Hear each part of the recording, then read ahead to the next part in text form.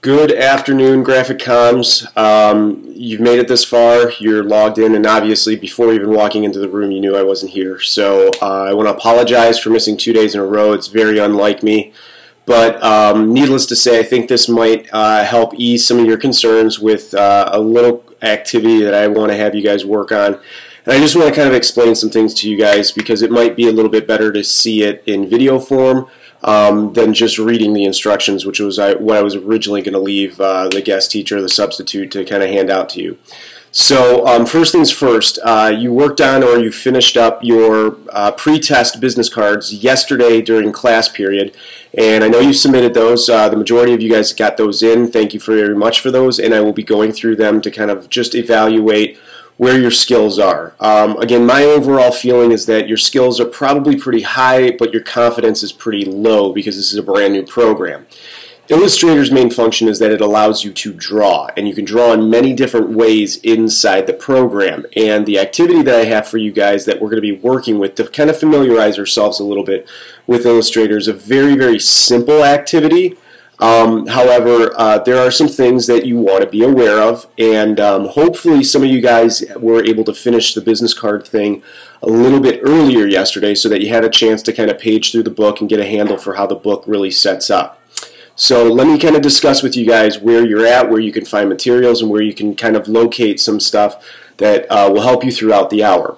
First things first, on Edmodo, I kind of supplied a file for you that is really just what you're going to be making. However, it's all of my shapes and my forms on there first to just show you what it should look like. Also on Edmodo, I'm going to be linking a YouTube video that goes along with some guided instructions that I would like you guys to follow in creating your first little illustration in Adobe Illustrator.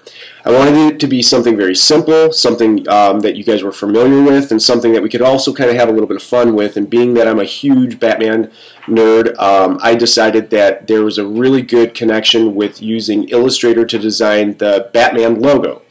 Now, as you guys page through the PDF file, the instructions that will walk you step by step through this, you'll notice that really all you're doing is creating this Batman logo from shapes, from very basic geometric shapes. So that means you're going to be using the shape tool, more importantly the rectangle and the ellipse or oval tool. Once you guys kind of get a handle for how to place those things and you read along in the instructions on how they will actually snap together and you can move things around, you'll kind of see that it is pretty simple. Just by kind of clicking and dragging or typing in some numbers that you can find from the actual instructions, it's really simple, the logo that is, on how it's made.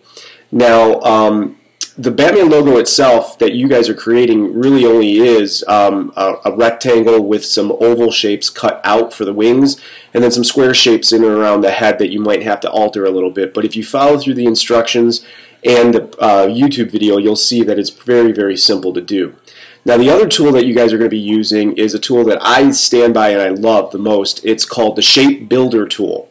There's actually two little functions for this, two ways you can use it, but the Shape Builder tool is awesome because what it'll do is it'll allow you as the creator or the illustrator the freedom to kind of combine shapes so that they make their own unique shape. But you can also subtract shapes so that the unique shape that you end up coming up with is something that has been subtracted from. So the Shape Builder tool is almost like having your own pair of scissors. It will allow you to add or subtract different paths or different parts of one shape to another shape. It's outlined in the instructions, but if you feel like you need to watch the video first to get a handle for what it is you're going to be creating, by all means go ahead and do that. Now, I know some of you guys have a little bit extra time, fourth hour I'm talking to you, to work on this inside class, so I don't necessarily have expectations that you'll finish the whole thing. But what I do want to do once I return to class Thursday is make sure that you guys have at least gotten the shapes mapped out on your document and that you've also gotten down the oval shapes and the square shapes so that you can see roughly where the Batman logo would be. If you're having trouble using the Shape Builder tool because you're not really sure which options you should be clicking, or when you click something, something totally leaves, that's understandable. But I need to see you guys have the rectangular shapes and the oval shapes there first so that we can work alongside with that.